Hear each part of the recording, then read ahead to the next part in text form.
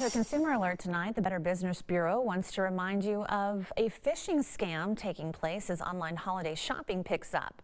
Scammers are sending messages through text, email, and even making calls promising a reward like a gift card or even a free item.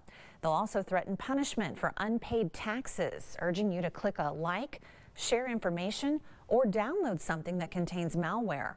The Bureau says if something sounds suspicious, call the company directly and never click, download, or open anything that comes from an anonymous sender.